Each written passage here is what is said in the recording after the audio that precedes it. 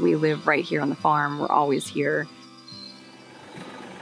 We like to say we never leave work. We can never just close the door and walk away for the day. There's always something to do. I mean, I think it's more so a piece of not the difference between conventional and a pasture-based system, but just the difference in being a dairy farm versus a row crop farmer. We're a 600 cow organic dairy located on the Eastern Shore, right off the Chesapeake Bay. We farm about 1,400 acres, all certified organic. This is a balance of row crop acres and then pasture lands.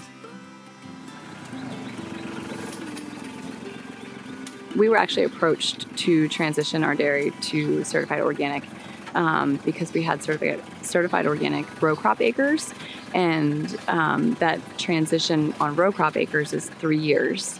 And for the dairy, we were able to do a one-time full herd 1 year transition. We actually started our transition in spring of 2016 and became certified in spring of 2017. The real motivator there were economic reasons. We had an opportunity to secure a higher milk price and a long-term contract for that milk, which was attractive.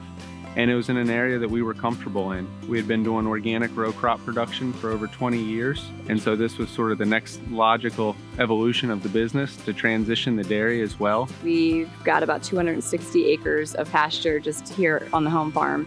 Of that, about 220 of it is permanent pasture. And the balance in the 40 plus acres, it varies a little bit. That piece falls into our crop rotation each year and is planted behind cover crop after we're harvesting it for feed. When you look at fields that had historically been in row crop production and now they're in pasture, when we have these large rain events that we've been seeing, that pasture allows for that water to be utilized right there as opposed to creating large runoff areas. The rain that drops an inch of rain in 30 minutes. So that permanent pasture is pretty significant because it's in place year-round. And that's been a big change, especially in an organic system where in row crop we depend so heavily upon tillage. We don't see those same type of sediment and topsoil losses.